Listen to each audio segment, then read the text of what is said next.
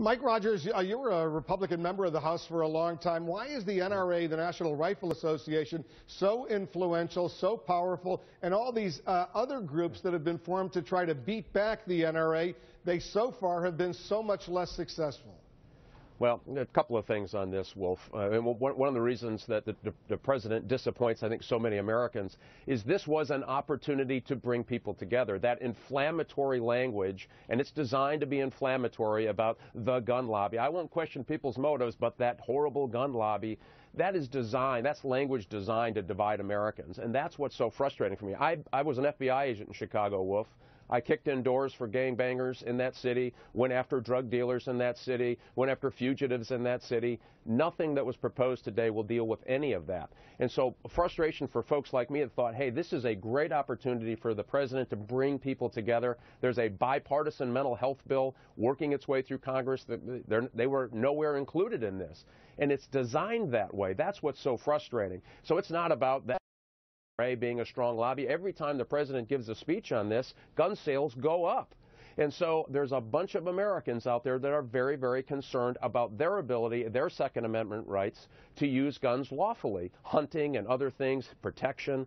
And so what you have to do is separate all of that. The president missed this opportunity. He said he wasn't going to be political, this shouldn't be political, and then he attacks Republicans. He said he won't question people's motives, and then he attacks the gun lobby, which, believe me, sends people in Republican districts all over the country absolutely into orbit. Why would you do that on an issue where there is a level of consensus? If he'd have taken 70% of what he has proposed today, and by the way, this won't do a whole lot, but if he said 70%, let's come together, let's stand together on a stage and say we're going to do these things. We're going to hire these FBI officers to do quicker background checks. We're going to engage in this discussion. America would be cheering. We would be moving the ball forward. This was not designed for that. That's why I'm so angry and disappointed at what I saw today from the president. Let me let Dan Pfeiffer react to that. Go ahead, Dan. Well, look, I think it would be nice if Mike was right that that there was a way to bring people together on this. He has tried that. The Republican proposal here is not do something, it's do nothing on guns. That they will never touch them. That's the position of the gun lobby, position of just about every member of the Republican leadership, every presidential candidate. And so there's very limited opportunities to do anything. He is doing what he can. Okay. And look, this isn't going to stop every mass shooting, not going to save every life, but it will save some. And that is worth doing if you're the president of the United States.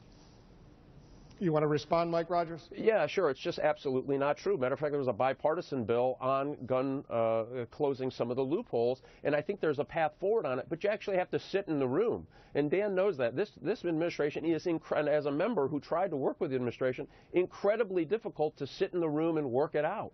And that's what I'm angry about it. I was a law enforcement, as I said, I was a law enforcement guy kicking doors. I will tell you, there is a path forward on this, but you have to stop the rhetoric. You have to stop this supercharged rhetoric of being political and condemning people's motives after you've just said you wouldn't do that, and to bring people together. There is about 4 or 5 things the president proposed today I think you could get huge consensus on. Why not start there? Why not go from there and then start working forward and building coalitions on how you might get to another place? But the first thing we have to deal with, Wolf, is this huge mental health issue. What the president proposed was an afterthought, and you saw him shake his finger at people by saying, oh, well, I gave $500 billion to mental health. We don't know what that means, but so now go ahead and get on board. That tells me he put no thought in what is the biggest component to gun violence, or at least one of the biggest. 2/3 of suicides in this particular case, and then the large mass shootings, about 90% of those come from some sort of psychosis, which is being dealt with in a bipartisan bill in Congress. Why not engage in that discussion in this national platform to solve that problem? It didn't happen. To say that Republicans aren't engaged, I think is just wrong, and it's short-sighted and tells me exactly why we find ourselves in this spot where the president wants a fight on this in a presidential year. Mike Rogers' point, which is that when you go for huge comprehensive legislation, whether it's on immigration reform, whether it's on gun control, that's when you have the real difficulty of getting the people in the room.